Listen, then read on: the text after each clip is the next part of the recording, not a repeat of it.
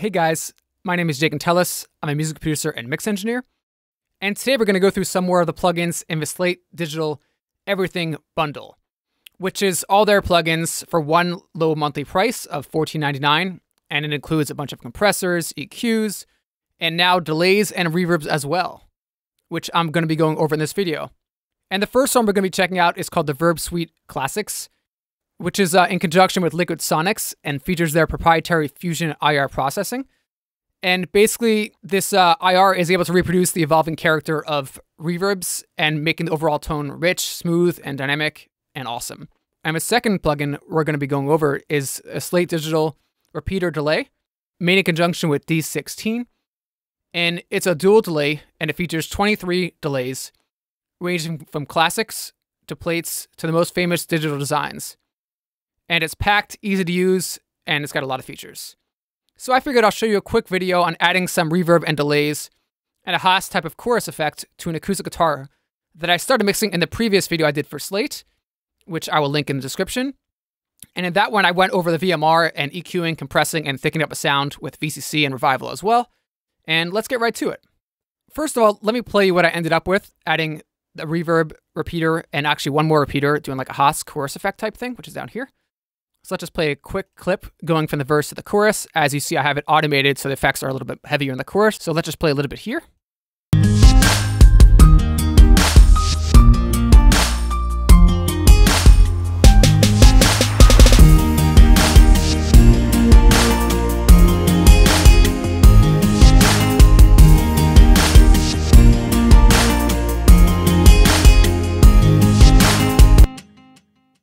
Cool. So as you can hear, in the verse, it was a bit more dry, a bit more kind of mono-ish, even though it's a stereo, guitars and it's got a bunch of stacks. And in the chorus, the delay kind of came up, the reverb came up, it sounded a little crispier, a little more exciting, a little more doubled. And I did that using these plugins. So let me actually mute the delays and let's go through the functions really quick on the VerbSuiteClassics. So we have an EQ right off the bat, and that helps you tailor the sound to the reverb. So in my case, I'm taking out some lows on the reverb, some mids, and I'm adding a drop of highs. And these are great to have on the reverb plugin, as you don't have to add an EQ after your insert to like shape the tone. It's nice that it's built in. And then next we have the attack time. Now the attack is basically the speed that the reverb gathers into its peak on the room size that it's set to. And basically moving the attack time up increases the late reverb tail. Next we have the pre-delay.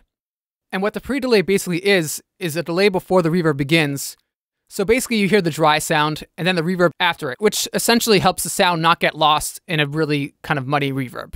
Next, we have the width, which is basic mid-side processing, and you would use this to get more width on the reverb. Simple as that. Next, we have a chorus, and raising this, you'll kind of have a chorusy effect if you want to do that, and you just raise it up. And here we have our decay time, which is basically how long the reverb lasts and how long it decays. Now over here where it says load device, and you follow the arrow and you click this guy, and these are all the reverbs that you can check out. And there's a lot.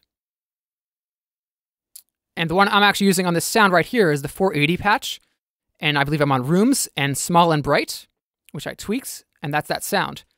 And over here, you have your input and output meters. You have your gain for the reverb on the output. And you have a dry and wet. So if you want to do parallel processing, you could do that. But in this case, I have my effects on a bus. So I have it all the way wet. That way I can use a send to tell it how much I want. And of course, on top here, you have some presets with all these parameters set to a certain thing, which is cool when you first get something to kind of go through and see how they're setting up some sounds. So let's actually hear the guitars in solo with just our processing with VMR from the previous video. And just this reverb that we have set here.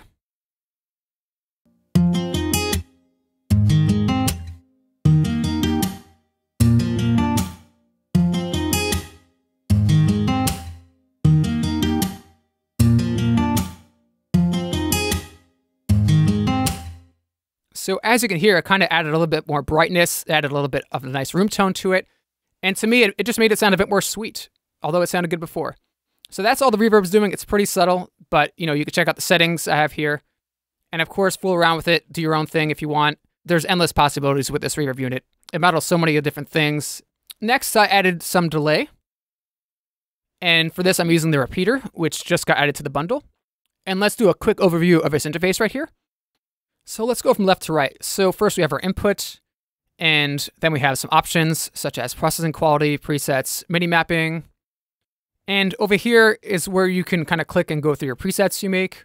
And over here you have your previous preset, next presets, and here you can save your presets. And then on the left here, we have our sync modes. So with host selected, it'll basically look at your tempo in your DAW and match that tempo. And now if you see where it says none, it's basically free time. So it'll go to whatever you want. And you can also tap out your own tempo if you want under it right here. And I'm going to go back to host. And over here, you have your left delay times, which is right now is set to a quarter note. And there's a link right here. So if you move it, they both go together, or you can unlink it and go individually. And it's the same on this side. You have your left and right feedbacks, which are essentially the repeats. You have a link, and over here you have a phase invert, and you have a ping pong if you kind of want it to go back and forth in your headphones or speakers. Spread is kind of like it has like a phase type thing, which kind of helps it sound wider. And you have two options, A and a B. And right here you have some filters and color, which is kind of for vibe and a little saturation to kind of color up your delays essentially. And on the high pass filter left and right, I have them linked. And I have it set to basically cut 126 hertz on the delay. So delay is not going to happen from 126 hertz and down. And for the LPF, which is low pass filter, I basically have it set at 8K. So delay is not going to look at 8K and above, just under. And I have the color set at about 43%. And again, these are just my settings, but you can probably get a lot of good stuff out of this at all sorts of settings. And this is adding a bit of color and saturation to it. And over here, you have pan left and right, as well as mix stops for the actual delay, which is really cool to have. And lastly, we have our output volume. So let's actually take a listen in solo with this repeater delay on the guitar on the quarter notes, and let's see what it's doing. So again, we're going to start from the verse because I have it automated to be less in the verse, and we'll go into the chorus to drop.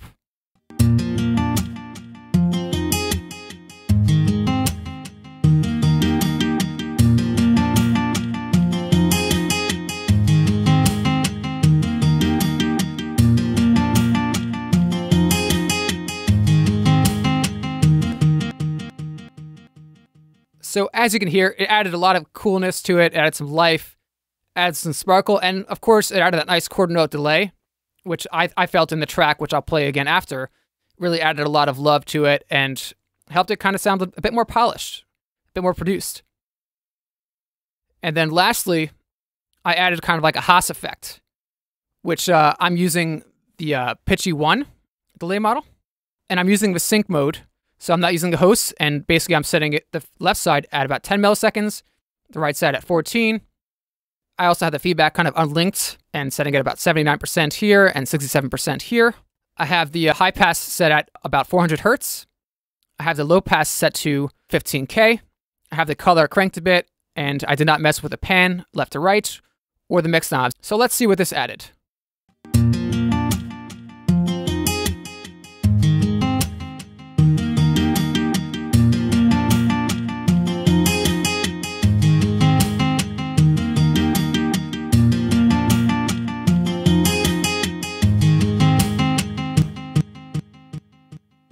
So as you can hear, this bus is actually the second delay, which is like my sort of Haas effect.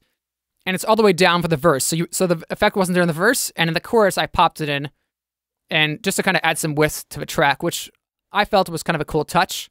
So I'm going to play the whole mix now with these two guys on here.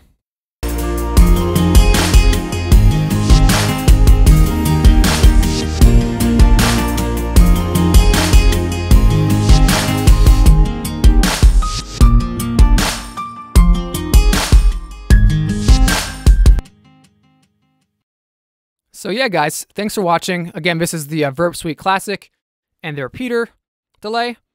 And these just got added to the Slate Everything bundle, which is $14.99 a month. And you get all their plugins, which is a great deal. And they're always adding more. So definitely check them out, and I'll link them in the description. And as always, thanks for watching. If you like this video, definitely hit the like button. And let me know in a comment if you'd like to see any other future videos. And subscribe if you aren't already. Happy mixing.